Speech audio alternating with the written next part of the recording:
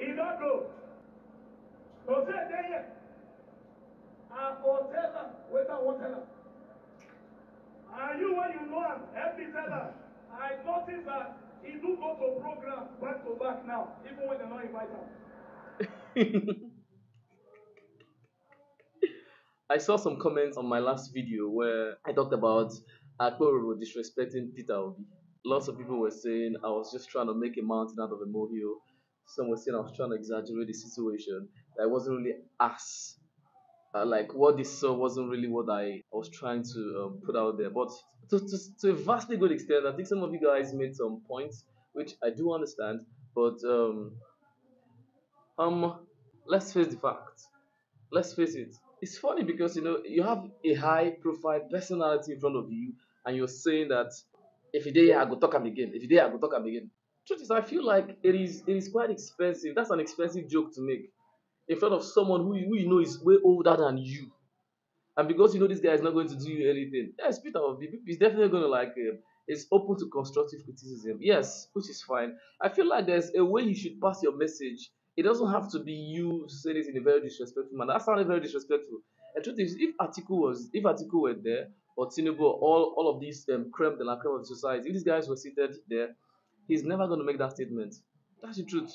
I was watching Oke Bakasi at the police conference in Imo State, where Buhari was present. That was absolute class. English on point. It was very funny. It was top notch. There was some level of maturity. In short, high level of maturity. Don't you get it? And the man was smiling. Buhari was smiling in front of him. Now imagine Oke Bakasi was hosting the show and he was trying to poke fun in a disrespectful manner towards Buhari. Don't you think that would be disrespectful to some degree?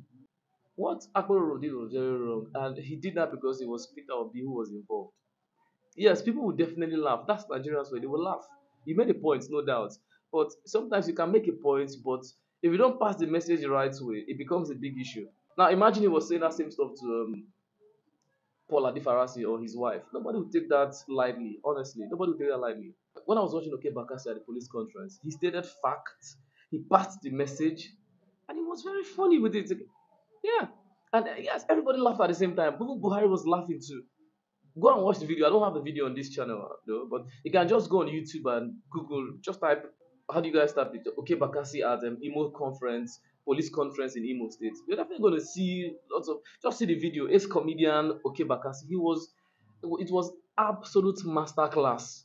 Don't you get it? You can't come to a church show because you want to pass a message or you want to lampoon a person. Then you're going to do that in a very derogatory manner. It makes no sense. And he was saying, if the man was there, I go talk him. If they say he did it, I go talk him. I go talk him. Nothing that. Don't say that. That's not professional, honestly.